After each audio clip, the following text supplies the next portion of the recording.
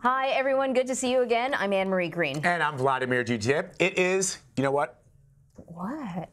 Could it be Election Day? It is Election Day in New Hampshire, where voting is underway in the 2020 Democratic primary, in case you hadn't noticed. Right? Senator Bernie Sanders leads in our latest Battleground Tracker, while Mayor Pete Buttigieg follows closely behind. Candidates rallied supporters yesterday, making last-ditch efforts to win over New Hampshire's undecided voters. And taking on President Trump was the main focus. CBS News political reporter Caitlin Huey-Burns has been following it all from Manchester, New Hampshire, where the voting is in full swing. Actually, it looks a little empty there behind you. I was going to say full swing. Like, pivot that camera a little bit. I know there's some swinging voters over there. Caitlin, polls are, how are things looking out there?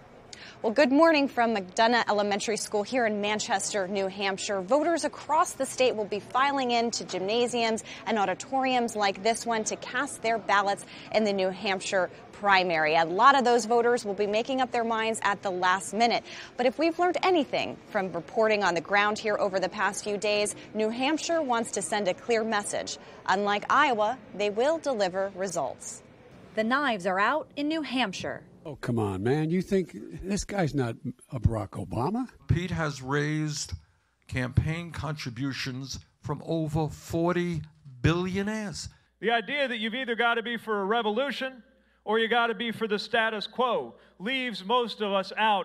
After the chaos surrounding last week's caucuses. In Iowa, as all of you know, when they finally got around 8 months later to count the votes, Democrats are aiming to put Iowa in the rearview mirror. Voter turnout in Iowa was lower than expected. Does that suggest any kind of lack of enthusiasm in the Democratic Party right now? I don't think we should be drawing a lot of conclusions from Iowa. And they are hoping the Granite State can play a more decisive role in picking the president. It's not a caucus, it's a regular primary, so it'll be fine. While New Hampshire could offer a fresh start after Iowa, the CBS News Battleground Tracker shows the same two candidates, Pete Buttigieg and Bernie Sanders, leading the pack. Yet only 39% of voters here say they have definitely made up their minds. I swear, I feel like a compass just going in circles. That uncertainty has candidates pitching their cases until the very end. I'm asking you to vote for me, but I'm also asking you to do more in the next 2 days, to talk to your friends. That really classic New Hampshire way. I've been back and forth to this day a lot. In the past, New Hampshire has offered mixed results, at times fertile ground for underdogs. New Hampshire tonight has made Bill Clinton the comeback kid. And at other times, a spoiler. We have made history again tonight, my friends, here in New Hampshire. This time around, voters appear to be thinking more like strategists. Thinking a little bit about where they stand now and where they might be able to go after New Hampshire is going to be a big factor. Well, polls close here at 7 p.m., and that means the candidates are still out there campaigning, visiting polling locations like these across the state. They know that New Hampshire is going to be critical for determining the nominee, and they're hoping to convert every last one of those many undecided voters here. So, Caitlin, you mentioned that Bernie Sanders and Pete Buttigieg, they've really led the public polls there in New Hampshire. What is it about these two candidates? You know, why does it seem like they like them in New Hampshire? Do they think that they're the ones to beat President Trump, or does it have more to do with their policies? Well, Bernie Sanders and Pete Buttigieg represent really two different visions for the Democratic Party, and that's kind of been at the heart of this Democratic primary process. When you look at Bernie Sanders, he did really well here in New Hampshire, overwhelmingly won the primary in 2016. That really boosted his campaign moving forward. He still enjoys strong support. When you look at the CBS News Battleground Tracker, it shows that his voters are the most enthusiastic of the bunch. Then you look at someone like Pete Buttigieg, who is hoping to capitalize on a New Hampshire tradition of picking underdogs, of picking people who may not be the original candidate that Democrats thought that they might want. So that's kind of what he's hoping for, and he's really trying to aim at those nearly 40% of voters here who aren't affiliated with a party and they're more independent. They can come here and participate in the primary for Democrats or Republicans. And so that's what he has been really focused on, converting those voters to his way. But this is also a place where there could be surprises. A lot of people here have been saying that they're interested in Amy Klobuchar. We've seen her surge in the polls in recent days after a good debate performance here the other night. And people that we've been talking to on the ground say don't count her out. So, Caitlin, you interviewed the chairman of the Democratic Party yesterday, and you asked him about voter turnout. Let's play some of his response. No, I think that we're probably going to be on line with what happened in 2016, which was still a significant record turnout, would be at the 2008 level. 2008 was just a magical experience. There was actually just a few days between Iowa and New Hampshire. It was only 5 days instead of 8 days. And so there was this mad rush. Obama had won Iowa, and then Hillary fought back. And so the historic nature of both Hillary's candidacy and Obama's candidacy, the huge election that we had in 2006 where, Democrats swept everything. And so there's this amazing energy that was out there. So to be able to duplicate that would be really, really difficult. All right, Caitlin, so are you seeing what the chairman described?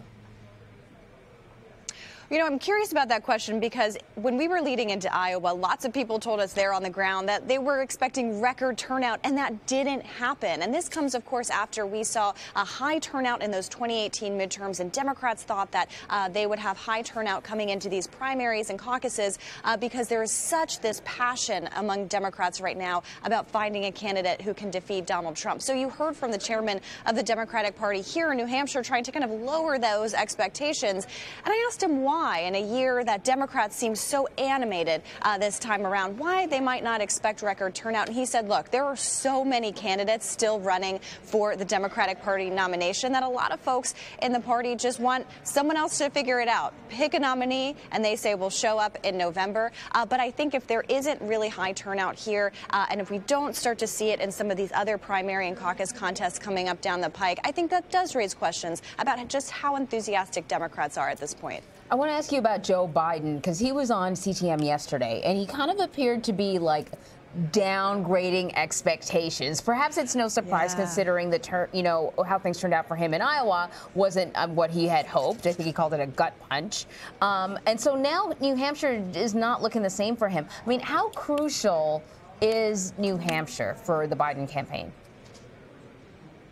Well, really on day one of campaigning here after Iowa, the former vice president said that he took a gut punch in the Hawkeye state and he is expected to take a hit in the Granite state. And that was a real lowering of expectations for him, which was pretty remarkable considering that he's been campaigning on electability. Now, his campaign has always argued that they're not going to do as well in New Hampshire and Iowa as they will expect to do in South Carolina or Nevada, states that have much more diverse electorates and where they feel they can really make their case. And Democrats have argued that you have to have a broad coalition in order to actually gain the nomination. But if he does have a poor showing here, if he doesn't come in second place, maybe if he comes in fourth, and if he comes behind Amy Klobuchar or Elizabeth Warren, I think that does raise a lot of questions about that electability pitch, because he's been campaigning as someone who can convert Trump supporters, get back those voters who voted for Obama before and then converted to Trump in 2016. He's really been making that pitch in Iowa and New Hampshire.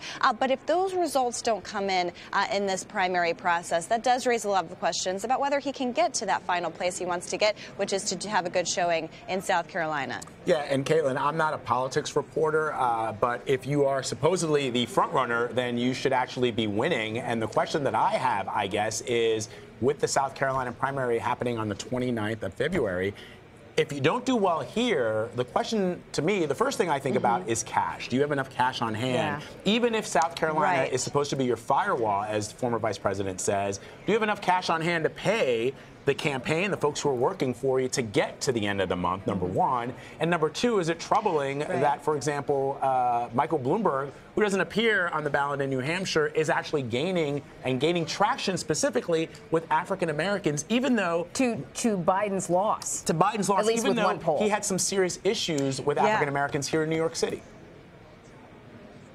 Right. And actually, Michael Bloomberg won some votes last night, even though he's not on the ballot here in New Hampshire in that famous Dixville Notch primary where you can vote at midnight starting today.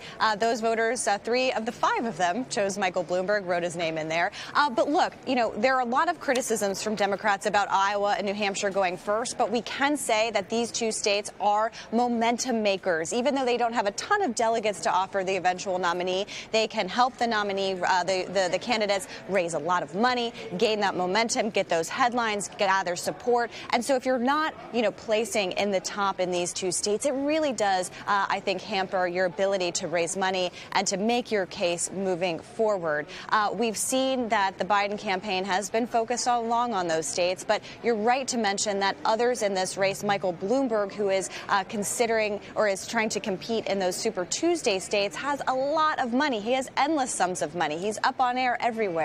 He's campaigning across the country in those battlegrounds and really getting a lot of attention from Donald Trump, who was here in Manchester just last night trying to rally the troops. So there are these questions for Biden moving forward. And I think what we've seen in the rise of someone like Amy Klobuchar here in New Hampshire and from Pete Buttigieg, those are 2 candidates who are competing for those Biden voters, who are trying to get those voters who may have been inclined to the former vice president to maybe take a second look at another candidate. And we've seen them having some successes, at least so far.